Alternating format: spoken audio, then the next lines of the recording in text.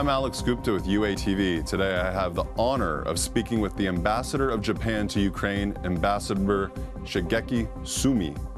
Hello, Mr. Ambassador. Welcome to UATV. Thank you, Alex, for inviting me. Well, thank you for coming. Really appreciate it. Yeah, thank you very much. This year in Ukraine is the Year of Japan. Would you be able to tell us what that is? As you know, this year, Japan and Ukraine commemorate the 25th anniversary of the establishment of diplomatic relations. And then last year, when the President Poroshenko visited Japan in April, President Poroshenko and the Prime Minister Shinzo Abe agreed to have a year of Japan in Ukraine for this year. And this is really special because this year, not only the Japan, but all other did have a establishment of diplomatic relation 25 years ago.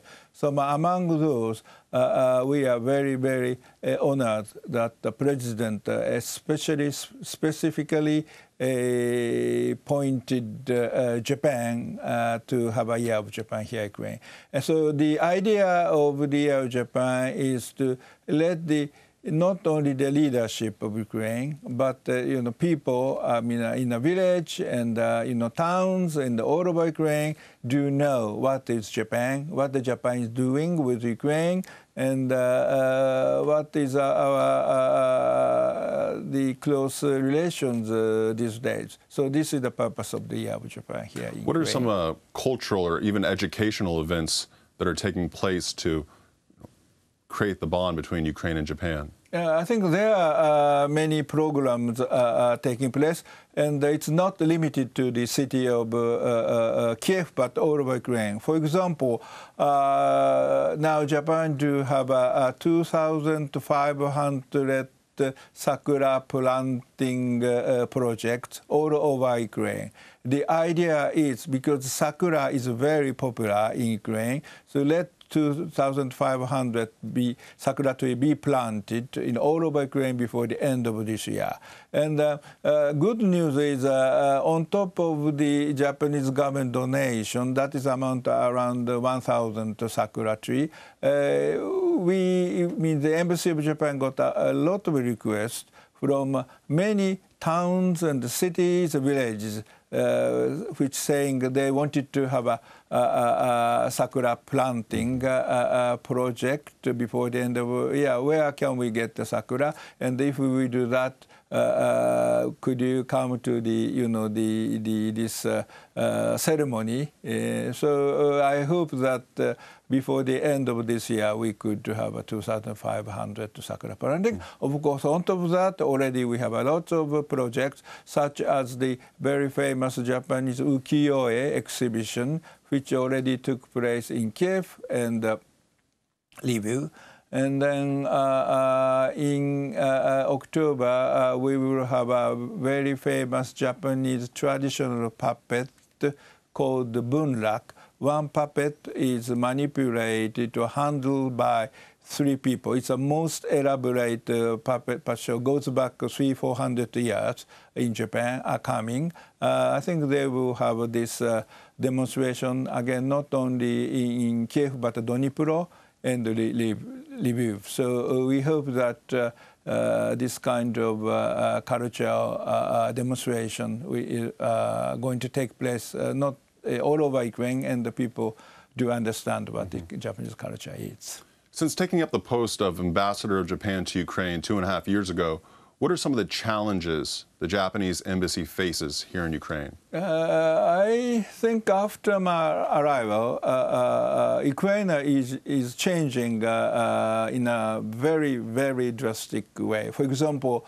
of course, I came just after the Maidan, so Ukrainian really had a decision that Ukraine should be integrated with EU, but I always say not EU, but I say the free world, with the countries which share the democracy and freedom of speech. So that means integration of Ukraine includes Japan. So I think Ukraine is drastically moving towards that end by reforming political system, eradication of corruption, and the more transparency to the market, so that foreign investment would come. So that I really feel since my arrival in Ukraine. And the embassy challenge is to cooperate and work together for this end of reform. With regard to foreign investment, what sectors of the Ukrainian economy are you seeing Japanese multinationals invest in? The Japanese big companies are interested in Ukraine. The labor-intensive industrial area. For example, the Japanese the companies such as Fujikura and Yazaki and Sumitomo Electrics do have a big investment in the area of the wire hub. Wire hub means to make wires for automobile. They just started, but since this is a very advanced area of industry, but also this requires the labor-intensive work. So this is one area Japanese companies are very much interested in for the investment, and also many Japanese companies say that IT. Ukraine has a big future. In this area, since Ukraine do have a lot of highly educated, IT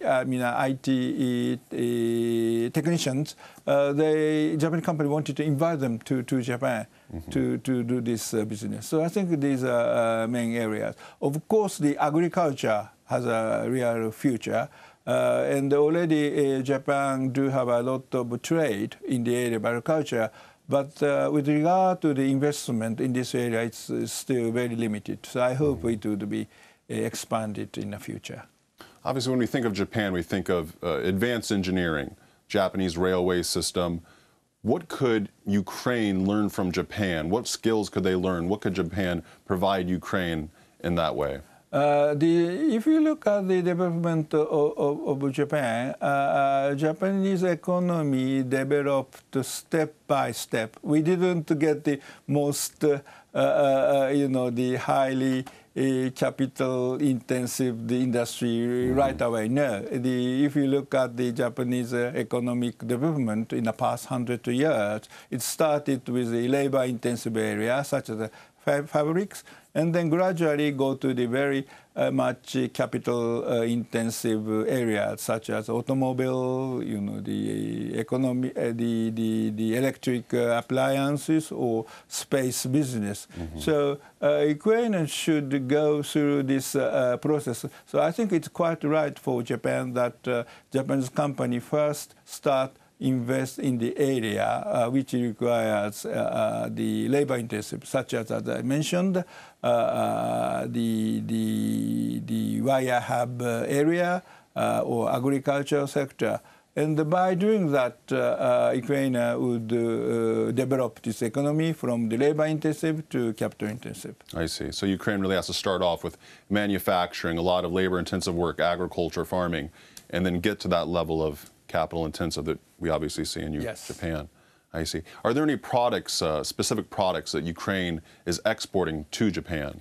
Yeah, because these days still the agriculture products and iron ore. These are main products the Ukrainians do export. But surely, since this wire hub business is started with Japanese investment, so I think they are also going to Japan in the near future. So far, this wire hub are targeting the European market, but go to Japan because now Ukraine has a high quality of labor workers and reasonable wage. That's our main attraction for the Japanese business in Ukraine. I see. Speaking now for tourism, is Ukraine or vice versa, are Ukrainians traveling to Japan or Japanese tourism coming to Ukraine? I really wanted to increase the tourist industry both in Ukraine and Japan. And the Japanese government making efforts to promote the tourist business in both ways. For example, Japan do have a big tourist exhibition in September. So I encourage the Ukrainian government, and not only central government or local government, to participate in this exhibition taking place, as I said, in September in Japan. Already cities like not only Kiev, but Lviv, Odessa decided to participate. So promotion is very, very important. And also, in order to increase tourists from Ukraine to Japan, the Japanese government wanted to have a further visa facilitation regime by introducing a much simplified way of getting visa. So those are efforts we are making.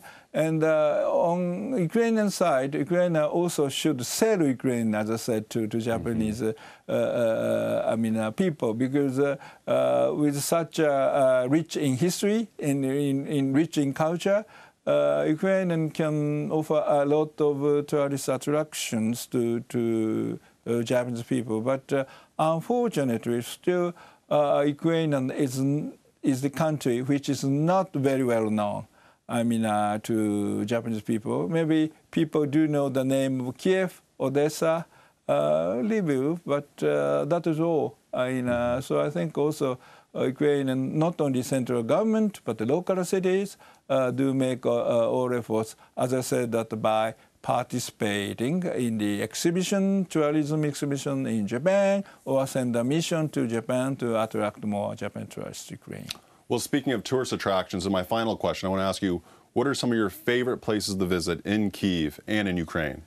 In Kiev, because I and my wife likes walking. Mm-hmm. So I quite often go to the botanical garden, both old and new, spending a wonderful time walking around. So that's our favorite place. But in Ukraine, about a 2-hour drive, the city called Umani, they have a beautiful Sofia Park. Also, we like walking, so quite often we go to Sofia Park for walking. Yes. Well, thank you so much for joining us today, Mr. Ambassador. Really appreciate it. Thank you much, Alex. Thank you for inviting me. Thank you. Thank you for coming. I'm Alex Gupta with UATV. I had the honor of speaking with the Ambassador of Japan to Ukraine, Ambassador Shigeki Sumi.